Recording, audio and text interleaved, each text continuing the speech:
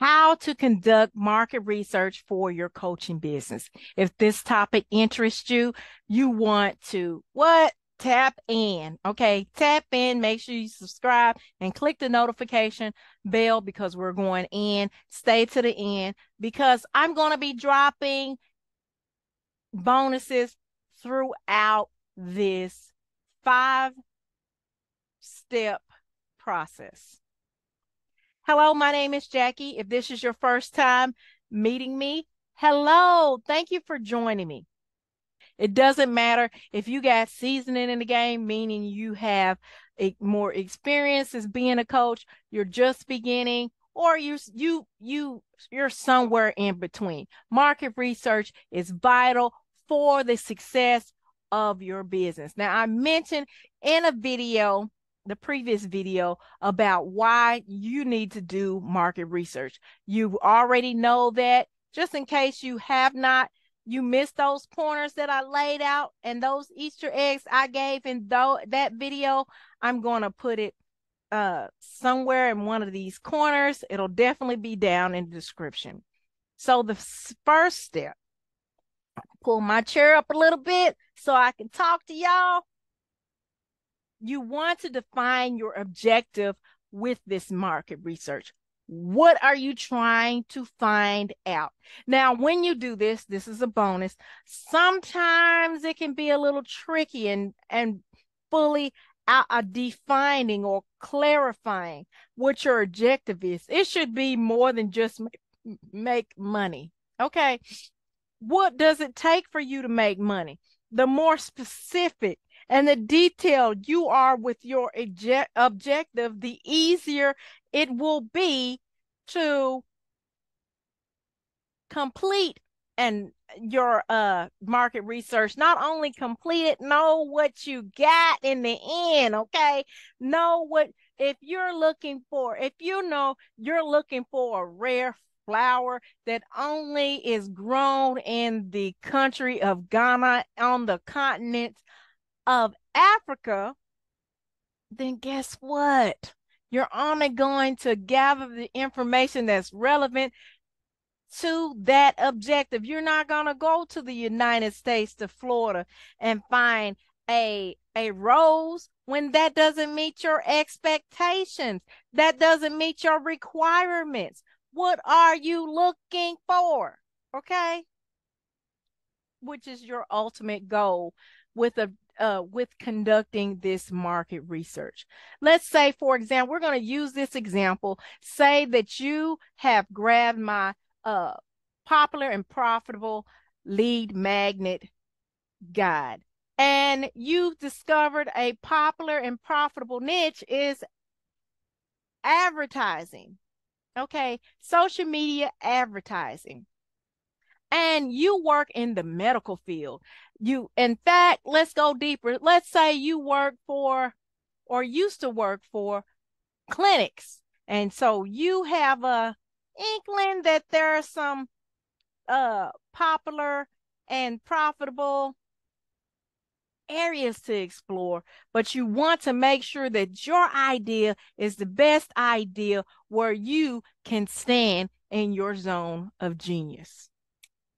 Okay, you want to see, your objective is to create Facebook ads, advertising to reach your ideal client and to let them know that you have available services and this is what they need and this is why they're needed. Copy. So you decide that you want to go after surgeons because that's your zhush. Okay, so you've already made a brain dump. When you do a brain dump is not just about saying this and saying that and dumping all out these ideas. A brain dump is also necessity and really clearly defining your objective. That's my bonus information. Secondly, you want to write out who is your targeted audience. Remember, I mentioned that flower that's only in Ghana, that's only in Ghana a rare flower. You may mention the exact city in that country where you find that. What are the people like? Who are you selling it to? Is your targeted audience? Who are you trying to reach with this product? If I am a Facebook ads manager or a coach, and my target audience are plastic surgeons. Where are they? Are they in Ghana? Are they in the United States? Are they in Mexico? Where are they? Maybe they are in California. Let's say they're in LA. I'm trying to reach plastic surgeons, let surgeons know that I am available for these services. I have a valuable program that can increase their profit margin, and I'm looking for surgeons that do specific that need this particular service. What are their pain points? What are their interests? They may be what are their problems? Okay, this is the customer. This way you can develop an understanding of that ideal client. Okay, because you've written the things down. Now, this is before you actually dig deep. This is what you came off of the top of the dome. Okay, dome, and what you found when you use profitable, my popular and profitable niche and lead magnet guide. Okay, the next step is you want to identify the trends. We already mentioned that we do Facebook ads. Our ideal client or our target customers are surgeons in California, more specifically in LA, offering plastic surgery. Let's even go deeper. Let's say they in Beverly Hills. Okay, plastic surgery in Beverly Hills. Who would have thought it? What are in this section, we're going to identify the trends. What is popping in that area? Okay, we noticed that a couple of things that are in demand in that industry are BBLs, Botox, filler. Is that something that we can do? What about those things? We want to look at our competitors. Is there something that our competitors are offering? Now, our competitors don't necessarily have to just be people who are on social media, because we are a coach and we offer our services on social media. Our competitors could even be people who do ads on apps like Roku, or people who do ads in the movie theaters, or people who do ads anywhere there's ads on these specific apps like Hulu and Disney Plus. Whoever our competitors, or we believe our competitors are, we're going to do a deep look. We're going to get nosy in this section. And now, when I tell you to get nosy, that doesn't mean that you copy word for word what they did, how they did it, what they had they program. Listen, that is not your ministry. That is not your zone of genius. We stand over here in our yard concerning that. The reason why we go look at the competitors is we're looking to see what's out there in the market for the to sell and advertise, to cause engagement, to get visibility for our business. For our business. What are their weaknesses? What works well? You'll be surprised, because sometimes you think somebody's a competitor and then you turn around and they end up being a customer, because you found out what their issue was and you created a solution. Y'all write that down. That's a bonus as well. The next step is you want to gather data and insight on their followers or on their customers. So the first part in number 3, you notice we focused on the competitors.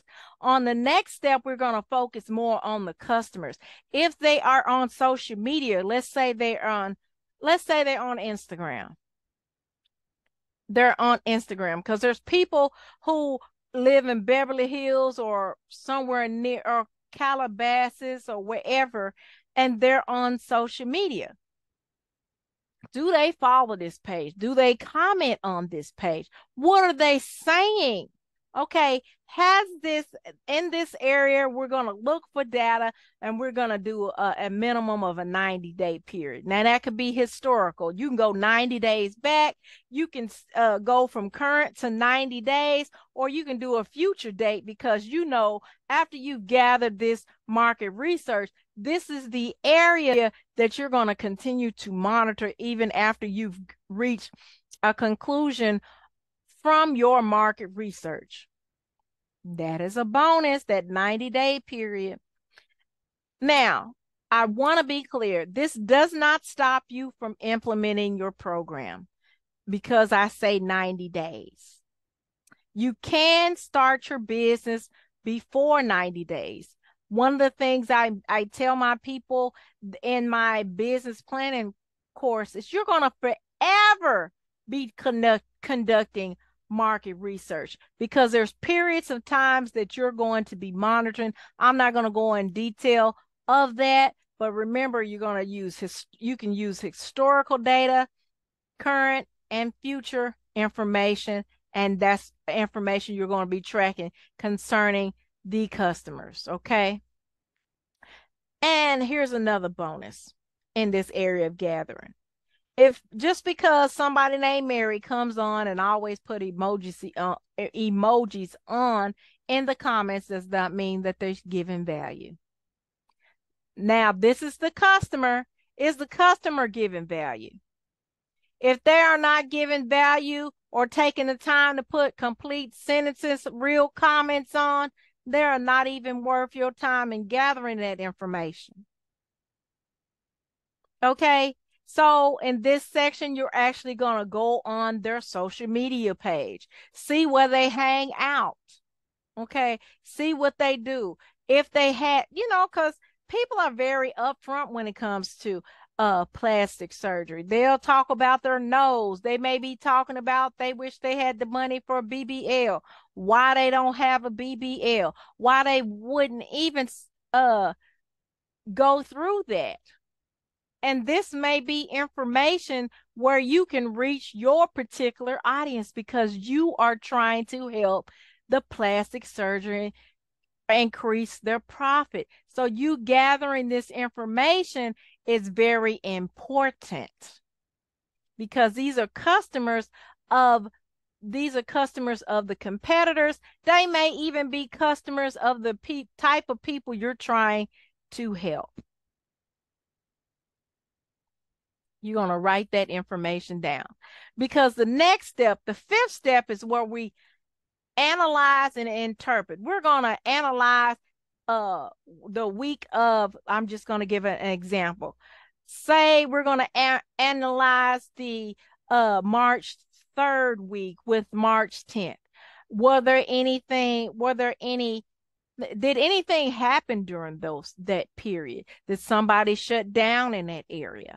What was the cause of the change? Was this a positive impact, or was it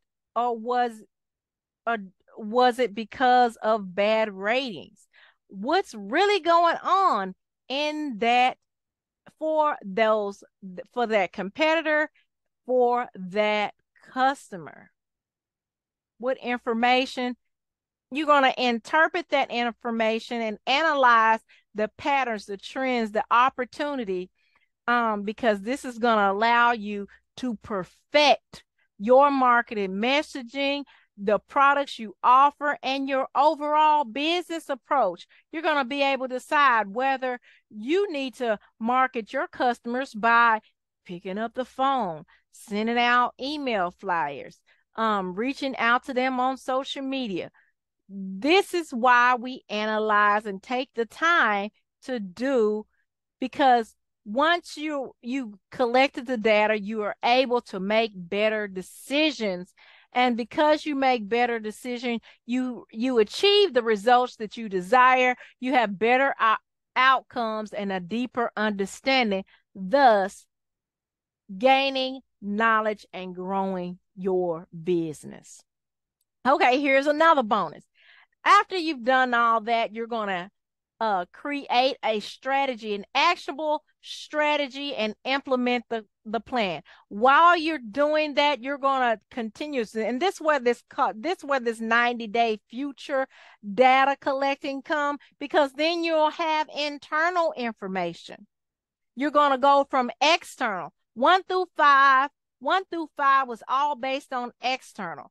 Now, when we get into the implementation and the action strategy part, this is where we start to gather internal data. We're going to do a 90-day continuous research using the same steps, except we're going to focus on our business. You're going to still pay attention to what you've gathered and the changes from the competitors of the customers, but you're also going to take the time and use the same method when it comes to internal data.